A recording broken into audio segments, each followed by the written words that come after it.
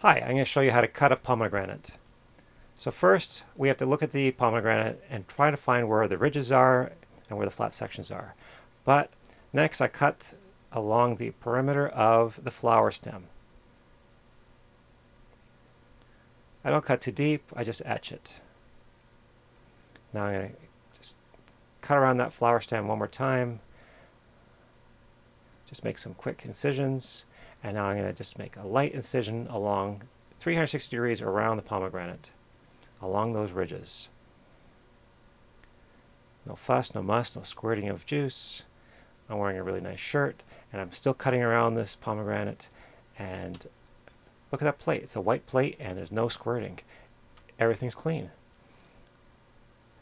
Okay, so now I'm going to pry it open in half. Look at that. Oh, I couldn't do it because the flower stem is still there. So I'm going to cut it out now. And with a smaller knife, paring knife, I've got that flower stem out. Pry it in half. And bang. There's no juice, no squirt, wow. and it's perfect. Isn't that delicious? Okay, so now I can even pry it apart again in half. So now we have 4 quarters.